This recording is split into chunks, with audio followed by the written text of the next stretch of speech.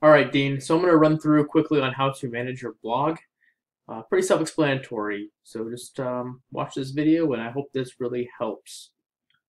First, we're going to go to your website edit spot. So deanoutdoor.com/login and sign in with your credentials.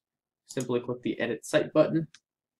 It's going to take you into your editor platform. All right, and then we're going to migrate over to the blog page. So how you do that is just by clicking on the blog right here, or go to pages and then clicking on the blog, which is right here. Okay, it's automatically going to open up. And now this would be your blog. So let's say you want to do a post right now. You click on new post in the bottom right corner. And then this little, I guess, diagram or editing surface is going to show up. First, you're going to put in a title of whatever blog it is. So new updated website. Let's say you wanted to blog about that for the first time. Okay, and now this is going to be the body of your blog. So we're going to bring in a title. So I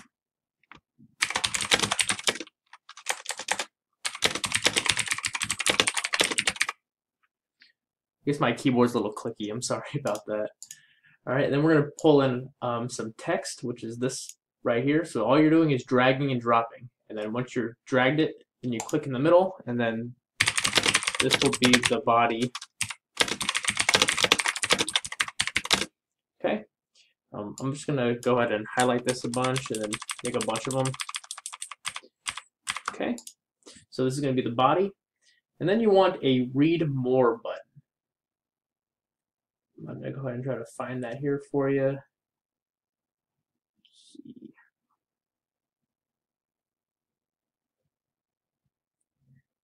The read more break. Here it is. Okay, so then you're going to want to put that right somewhere in your blog. Now, anything below this line is going to be hidden to where the user will have to see read more in order to obviously read more of the post.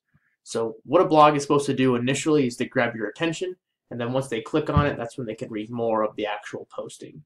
So let's do some more text down here. Okay. Now let's say we wanted to add a picture. Simply just drag the image. Okay, you also can drag it wherever you like. Let's just get a quick photo here. You can drag this over. Okay. Now let's say this is the blog in which you'd like to post. Then you simply just click the post button. Right, and this is now the link in which takes you directly to the blog post, which is right here. It tells you the date, time, people can like it, and that's pretty much it. Now, if you go to contact and go to blog, your blog will show right here. But now remember how I told you that read more button is right here? So if I click that, it brings me to the entire post. Okay. That is pretty much how you do it. Now let's say let's say you prematurely posted and you want to delete it. So we're going to go back to your edit page. You're going to click on the blog right here. See? And you're going to click this down arrow and you're going to click delete post. Yep, you want to delete it.